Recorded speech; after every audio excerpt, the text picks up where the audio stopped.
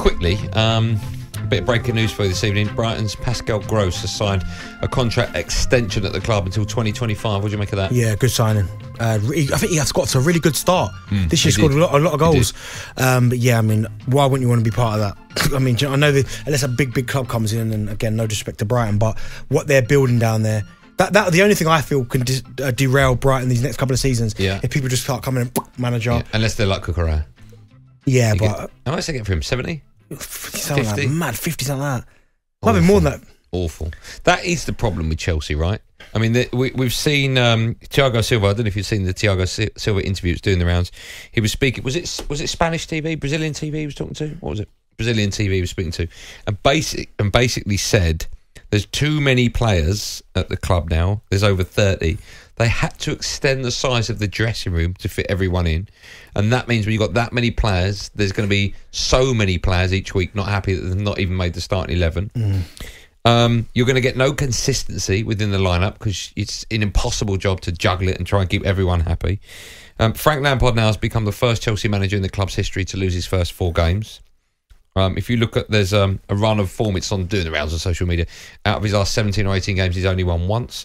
That's when they smashed Palace 3-0. Yeah, they've got games coming up. Brentford, then they've got your lot away, Arsenal away, Bournemouth. They've got Nottingham Forest. Then they've got tough games. They've got Man City. They've got Newcastle. There is a chance. I think it's only those 2 games, the Forest and the Bournemouth ones, where they can pick up points realistically.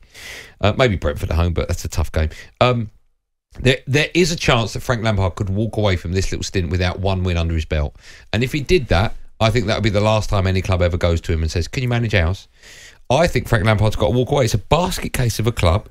I don't really understand why they brought him in the first place. I don't understand what they were trying to get out of it. It was an uphill task beating Real Madrid at the best of times. When you've got a tactical genius in the dugout, you've got a chance in someone like Thomas Tuchel. Right, they for some reason sacked him. They brought in Potter, sacked him.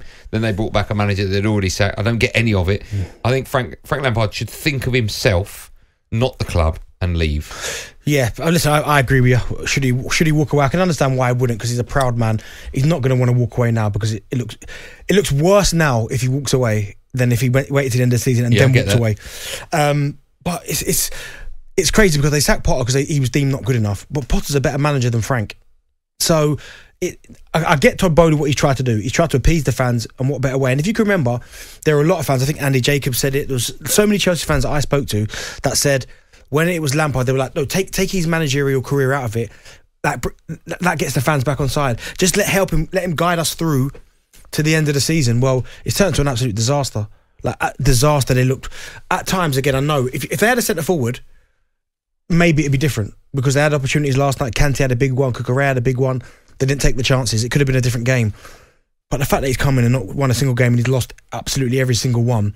As I said, if it was Potter, he'd be getting absolutely... Yeah. Well, no, if it was any manager and they weren't a Chelsea legend, they'd be getting absolutely hammered right now. Pelters. So, I mean, if I was Frank, I probably would go, you know what, enough's enough. And also, get a new manager in. If you want Nagelsmann, because it looks like Enrique is not going to take the job. If you want Nagelsmann, get him in now, sign him up. Yep, here we go. But it starts at the end of the season. You will be our manager. Let him come in now, even take training, assess the squad, see what players he wants to keep. Because he might see Conor Gallagher and go, do you know what? I can work with that. There's something in there I like. I want to keep him. Loftus-Cheek, don't need him. I'll get rid of him. Could be anyone. Do you know what I mean? Kovacic, yeah, he's been a top player, but I don't really think he serves a purpose. Now, moving aside, let him pick out the players he wants to get rid of, give you the list of players he wants in, and then get the ball rolling now, rather than it be panic at the end of the season. Got to get Nagelsmann in, then we've got to get the players in. Oh no, we've got to get these players out. Bring him in now. They've got nothing to play for now. Get a manager in, let him assess the squad, who he wants, who he doesn't want, and then start the season day one, pre-season, ready to go. I agree. Let's actually hear now from the Chelsea boss. This is Frank Lampard. He spoke following his side's 4-0 aggregate defeat to Real Madrid in the Champions League quarter-final. It was live on talkSPORT last night. He said the club will be back. People will make a lot about this season for Chelsea because they've had so much success, and the reality is this club's going to be back, and it will take work. And it will take maybe a bit of process, and I think the fans appreciated the performance today. And maybe this season they've had moments where they're not feeling like that, so we have to lash on to that, get results for the end of the season, get performance for the end of the season, and then go again next year. Do you know, he makes some good points, right? But do you know, a lot of people have said they've signed a lot of players, which they have done. But I'm telling you, a top quality manager doesn't really matter. They've got the arrogance to get the best out of to get these players. If I know Mourinho's not the answer potentially, but if you had a Mourinho or Tuchel or someone of this caliber in that dressing room, even though there's a load of players, you best believe they'll get it sorted. 100% right. You will pick your 11, your subs, and just not care. Deal with it. The rest of you, I've not got time to worry about your feelings. Deal with it. Yeah. They've got players like Mudryk on an 8-year deal, Enzo on a 9-year deal. These are players that, I mean, Mudryk as yet doesn't look like the player they paid nearly £100 million for. Enzo looks okay, but the reason I mention these two is they're on crazy length contracts. Yeah. And I think it's these type of decisions which Todd Boehly, who's so not a football man, thinks is the right thing to do, because that's probably what they do in American sports. But it's not what you do in the Premier League. He doesn't know football. He's got rid of all the right people. He's got rid of them. And I include the fella that mows the lawn. So he's literally ripped the heart and soul out of this club and still expects them to perform. Yeah, exactly. I mean, I've heard they got rid of a lot of physios as well, stuff like that. So next season is a big reshuffle next season. They need to start getting things back right on the pitch. And usually Chelsea are a football club who we've seen in previous in history will tell you that when they've had a bad season, the following season usually ends in some kind of success. Yeah.